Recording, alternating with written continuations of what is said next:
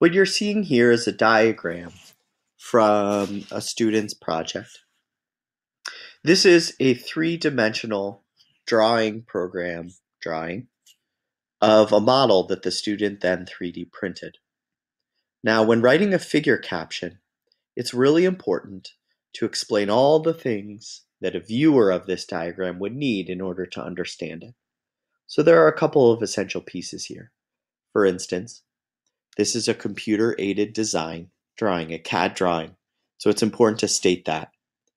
Also, it's important to say what its purpose is. It's for 3D printing.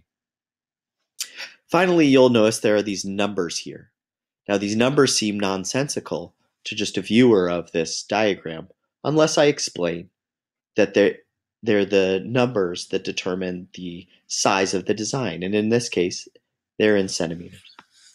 So I would want to include a caption, such as this.